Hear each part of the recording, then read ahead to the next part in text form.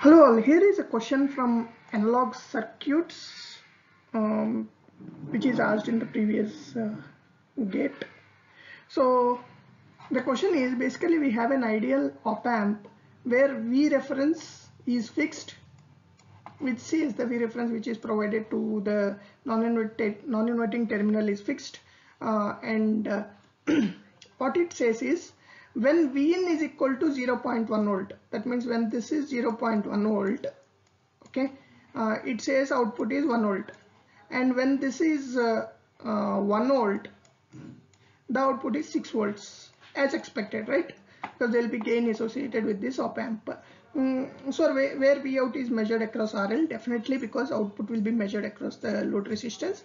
So what is asked is basically the ratio between RF and RN, which is basically the input resistor and the feedback resistor.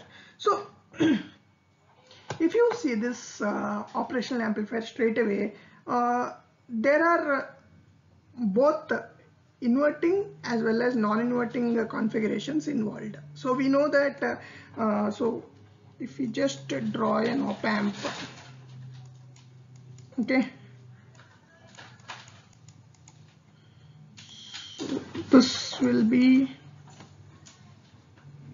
okay, this is output, this is RF, this is R1, and this is V in. So this configuration is called inverting, and then the one more configuration is basically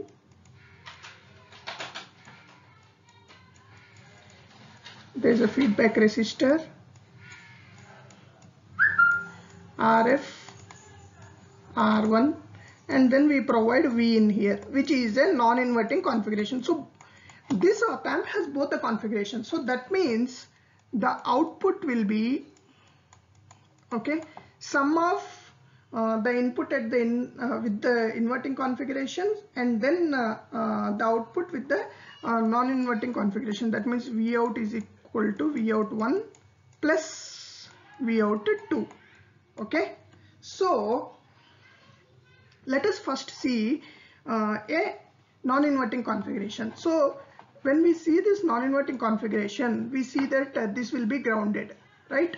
So when this is grounded, RF will be feedback, RN will be grounded, and then we have to know the voltage that is going to the non-inverting terminal. So non-inverting terminal, if we assume this as V plus is nothing but the voltage divider between R1 and R2. That means V plus is equal to RF into R2 by R1 plus R2, right?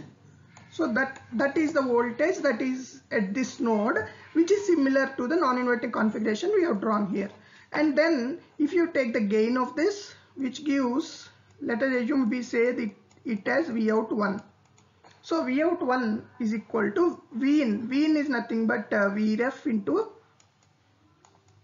because this is V in non-inverting configuration, right? So this is V plus, so V into R2 by R1 plus R2 into 1 plus RF by R1.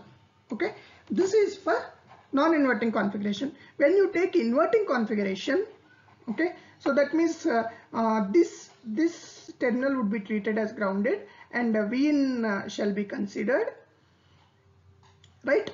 So in this scenario, for a non-inverting configuration, when you take VOUT2 inverting configuration, so this gain we know that it is minus RF by R1, right? Minus RF by R1 into V in. Okay, so this is how the VOUT1 and VOUT2 will turn out to be for this particular configuration. So as we said, the total output of this op amp is given by VOUT1 plus VOUT2. That means sum of the output in inverting configuration plus sum of the output in non-inverting configuration, which implies, so VOUT is equal to, so VOUT 1 is nothing but this VREF into R2 by R1 plus R2 into 1 plus RF by R1, right? VOUT2 is nothing but minus RF by R1 into Rn, minus RF by R1 into Vin. Okay, so considering these scenarios, we know that VOUT is 1 volt for minus 0.1 volt input and 6 volt for 1 volt input, right? So that means when VOUT is equal to 1, which gives VREF into R2 by R1 plus R2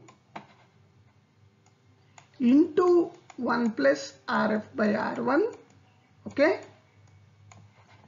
minus RF by R1 into, so when VOUT is 1 volt, Vin is 0.1 into 0.1. Similarly, when VOUT is 6 volts here, 6 volts, this gives VREF into R2 by R1 plus R2, okay, into 1 plus RF by R1, okay, minus RF by R1 into 1 volt. Okay, so now this is solving these two, when you do 1 minus 2, so 1 minus 6 on the LHS, okay, and as these both are same, it gets cancelled, and it will be minus RF by R1 into 0.1 minus, and when we are doing subtraction, this will become plus RF by R1 into 1 is nothing but RF by R1, right? So 1 minus 6 is minus 5, and when you take RF by R1 as common, this will be 1 minus 0.1, which will be 0.9. Okay, so that means RF by R1 is so this is minus 0.9, that means 5 by 0.9,